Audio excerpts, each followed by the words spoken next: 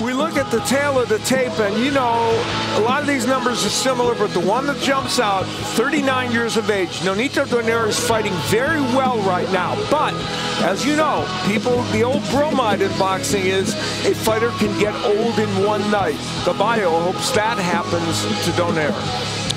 The rules for the main event: there is no 3 knockdown rule. Referee or doctor can stop the fight. A fighter cannot be saved by the bell in any round. If a fighter cannot continue due to an injury from an accidental foul before the end of round 4, it's a no decision.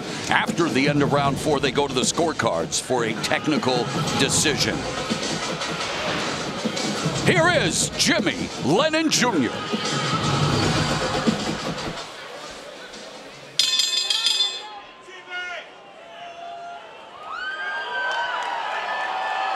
Ladies and gentlemen, we welcome you to Dignity Health Sports Park here in Carson, California for the featured bout of the evening, sponsored by Geico.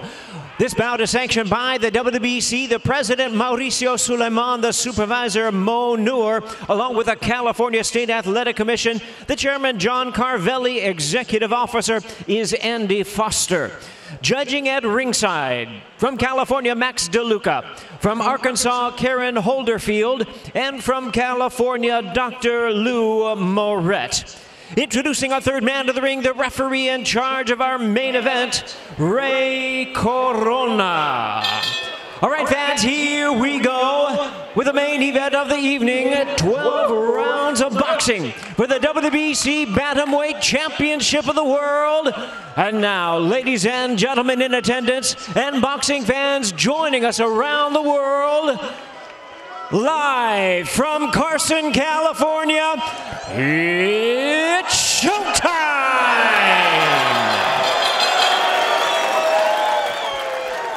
Introducing to you first on my right, fighting out of the red corner, wearing black trunks with gold and red trim, hailing from General Santos City, Cotabato del Sur in the Philippines.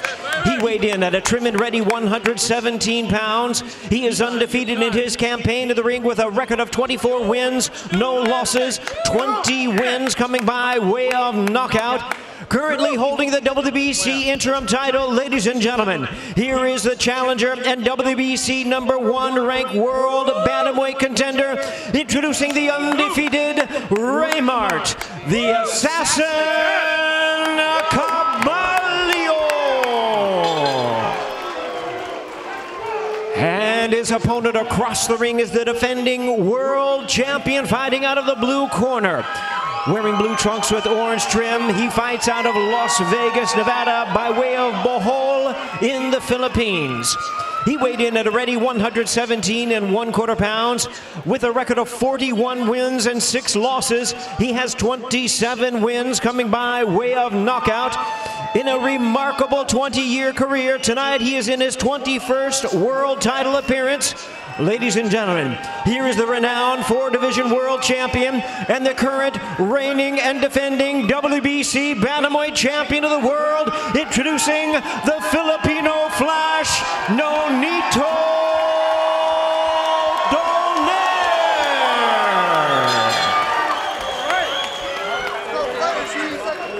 Once again, a referee in charge, now to give instructions, Ray Corona.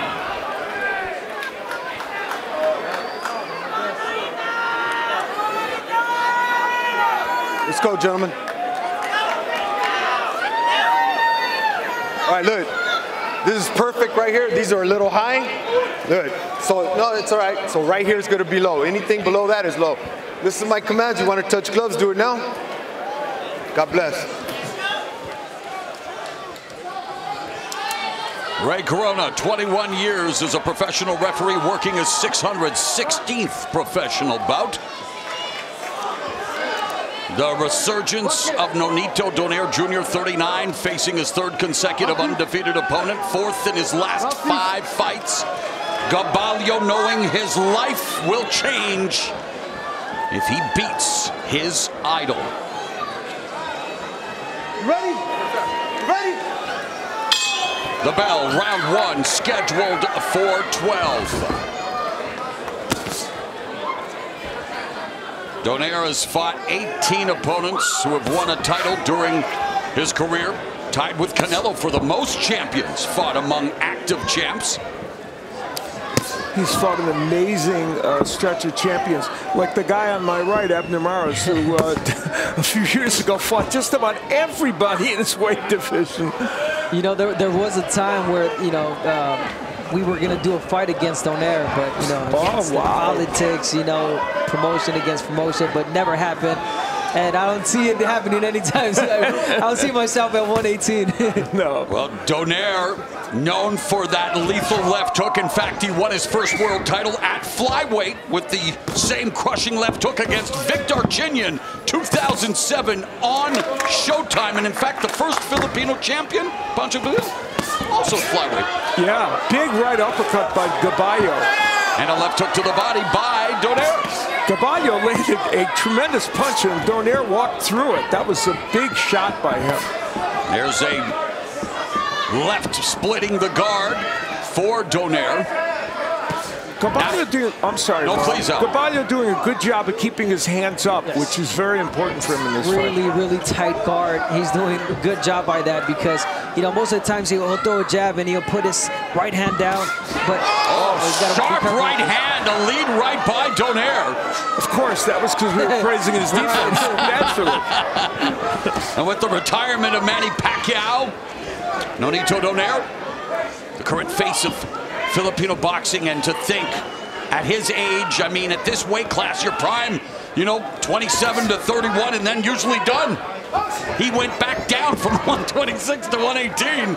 And here he is defending the title for the first time in his second reign with the WBC belt. It's just so difficult fighting Donaire because either you could be timed, you could be pressured. That's why you see Gaballo being hesitant right now. He's thinking, you know, should I throw right hand? Should I throw my jab? I just got counterpunched right now, so. Well, Gaballo does throw below the bantamweight average as we come up on the final 30 seconds of the opening round, but Gaballo putting together a combination. Both men very economical with their punches here in round one. And I think Gaballo really doesn't want it. There's that left hook by Donaire. There's a counter right by Donaire, splitting the guard of Gaballo. Gonna stop the belt, gentlemen.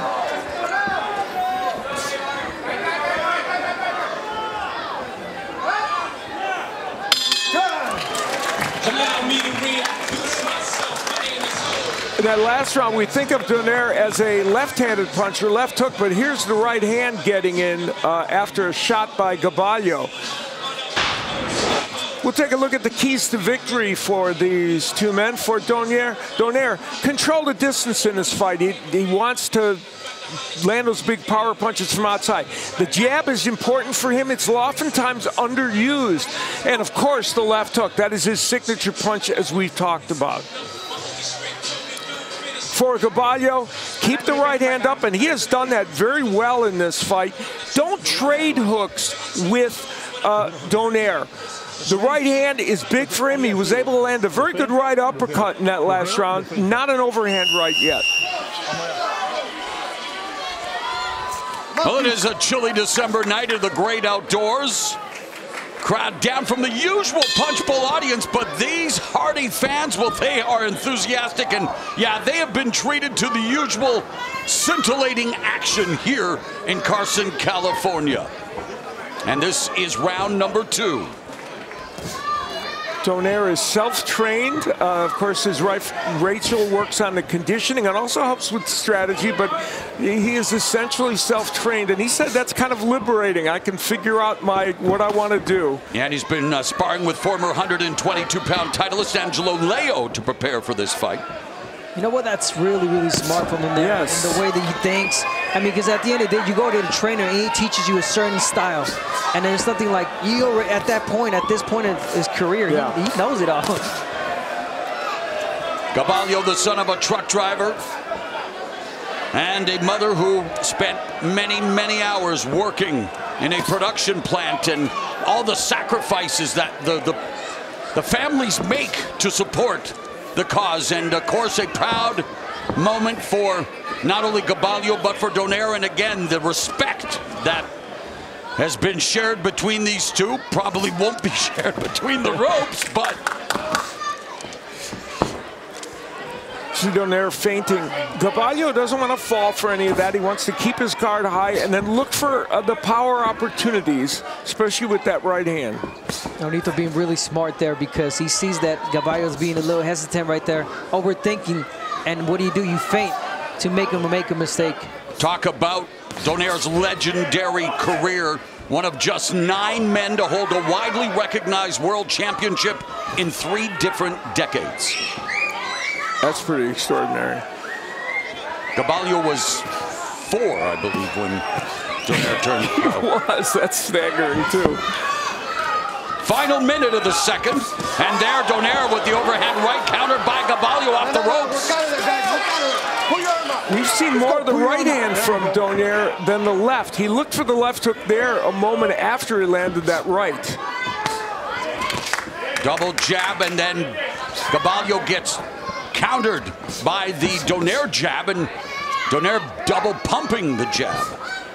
Yeah, doing a really good job by jabbing from the outside, and whenever he wants to get in, like Al pointed out, he goes in straight with that right hand. He's in a good position to let his left hand go.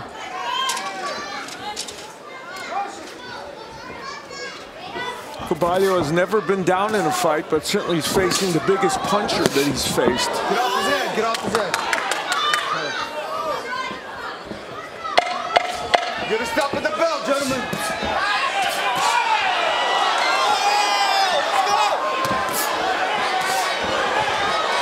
39-year-old Nonito Donaire defending his title, but age is just a number, right, Steve Farhood?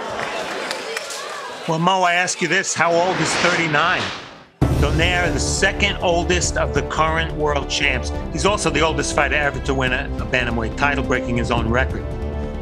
Donaire's success makes you reconsider 2 long-held beliefs in boxing. One is that it's a young man's game, and the other is that the smaller the fighter, the earlier the prime. Looking at these numbers, maybe not. If fighting is 90% mental, well, Donaire's mental game has never been stronger.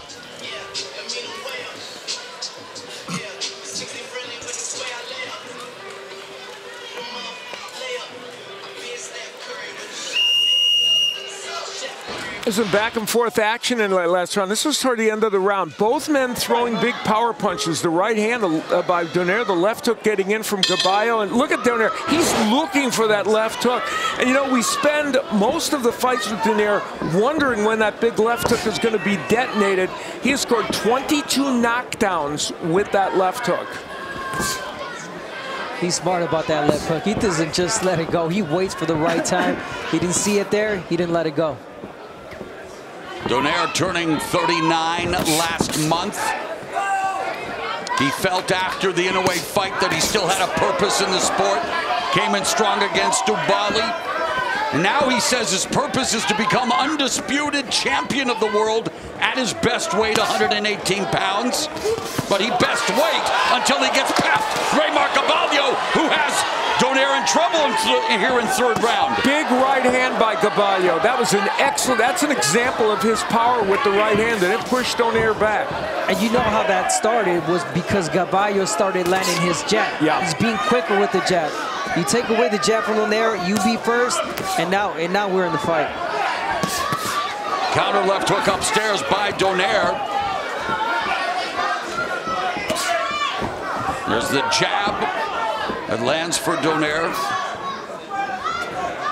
And again, styles make fights, but already a much better fight for Gaballo in terms of the styling. He talked about that against Emmanuel Rodriguez, a fight that, let's face it, nobody who I know thought he won. Yeah, Rodriguez, he fought a very clever fight against Gaballo with a lot of movement. Donaire coming forward. Counter right hand by Donaire. Nice exchange here in the 3rd. And the fascinating thing about this fight is Donaire has been a right-handed puncher for the most part in this fight. Those are the big punches he's landing. And, of course, Gaballo has landed some good rights. We knew that was his major weapon. Yeah, we talk about Donaire, of course, right-handed, but naturally left-handed, as we've mentioned on many occasions. A minute left here in the 3rd. This fight has turned into a timing type of fight. They're both waiting for the right time. Look how Donaire starts bouncing, waiting for the right time to counter. He wasn't able to because Gaballo was able to land the jab. Yeah, sharp jab by Gaballo.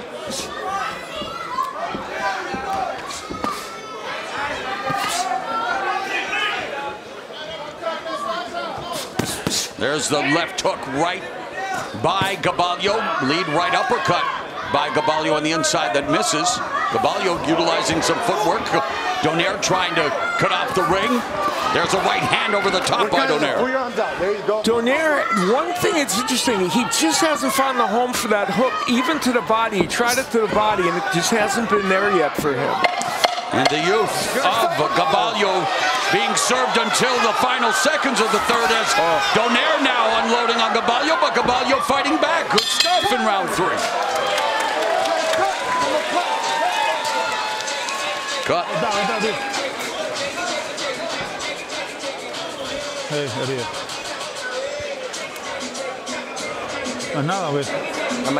It's nothing, it's nothing. Don't worry about it. I need no más 1-2 punch. I need 3-4.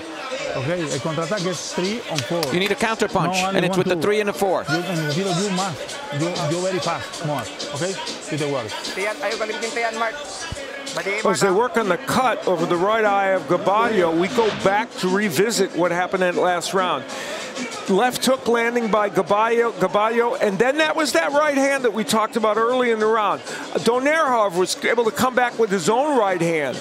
And even though Gaballo's still countering him, look at, there's Donaire just missing with that hook. But some good right hands at the end of the round by Donaire. Over here, over here. Let's go.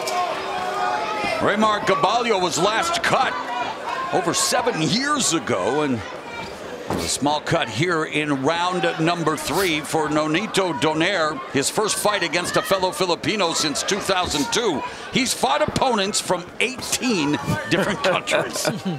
He's the United Nations of boxing. He's fought them all. And another interesting thing to point out about age is, you know, they say that once you get older, you lose your legs, your timing, and it doesn't show. Oh, wow, there's a well-timed right hand down by Donaire. You look at his leg, the bounce, and the well-timed punches from Donaire. Well, you know, it was kind of startling to hear Donaire say he feels he's a better fighter now at 39 than he was in his early 20s.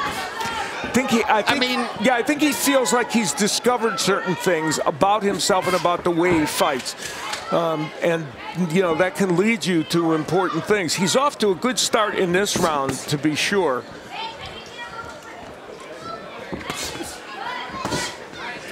But in many ways, you know, with that statement, he's facing a guy here in 25. In Gaballo, who has 20 knockouts, so has some pop, but has, again, never faced someone of the caliber, the pedigree of a Donaire, and there was a good combination there by Gaballo. Yeah, he landed, the right hand kind of snuck in there. You know, Gaballo has sparred with 2 of the nemesis of Donaire, Guillermo Rigondeaux and Naoya Inoue. Wow, and Donaire just ripped a right hand to the body and then went upstairs.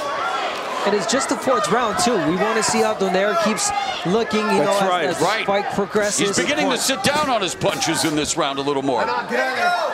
Power punches in this fight. We see, you know, an edge for Donaire.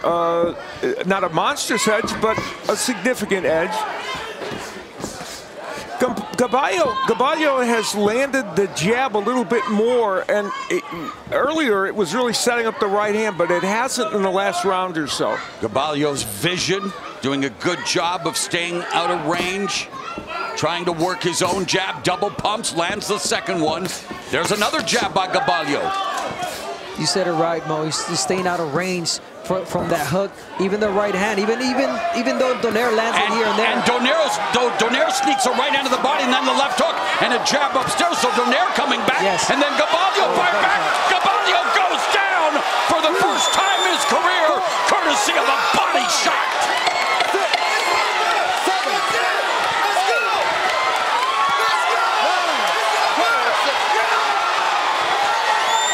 The Renaissance cut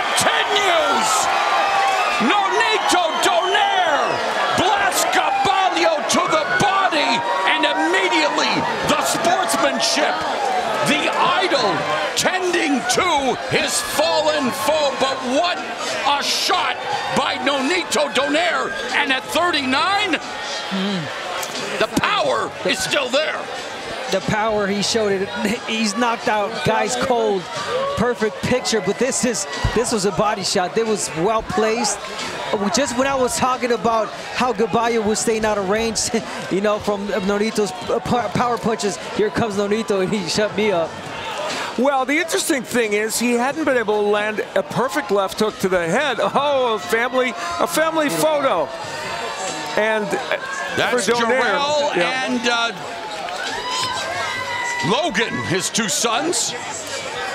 Yeah, it's a family affair for him for sure. There's his wife, Rachel, and they are all happy. And here are the numbers in that fight. And 13 body punches landed by Donaire, none as important as the one we just saw in round 4 that sent Gaballo down for the first time, as you pointed out, in his career, and he stayed down. He got up, but then went back down. And for Nonito Donaire, you know, that left hook is always there. It's always present, whether it's the body or the head. It can do you in. And we will go back and look at that punch, how it was delivered and what it did. And Gaballo was actually having some good moments, and there it goes. Wow. Wow.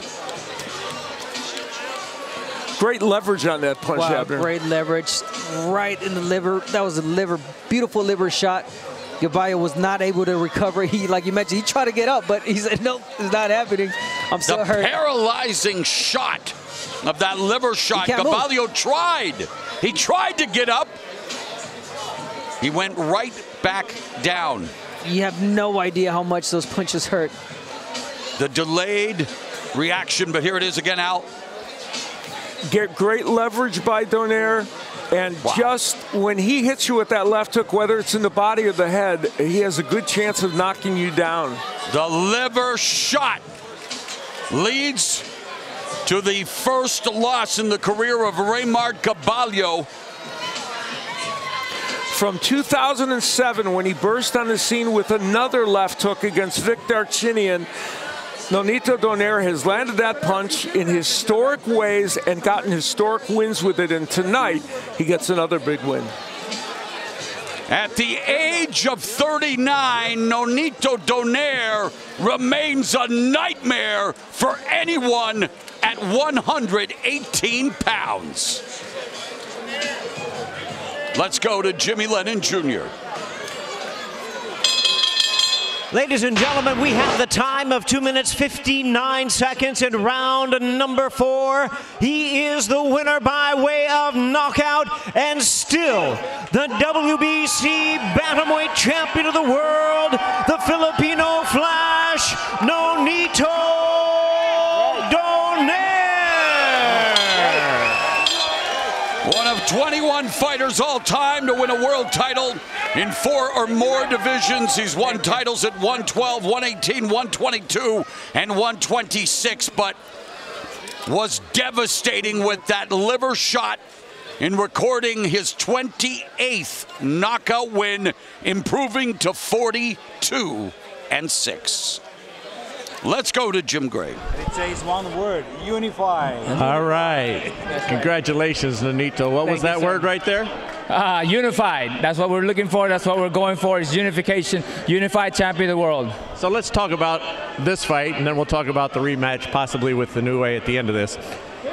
This was an interesting fight in the first couple of rounds because this guy has idolized you his entire life, and you have tremendous respect for him. Was there a feeling out process here because of the familiarity and because you're both from the same country? First and foremost, Jim, I gotta say this, or else I'm gonna have a battle that I can't win with my wife. So we'll go right ahead. First, I want to thank God, guardian angels, for keeping me safe.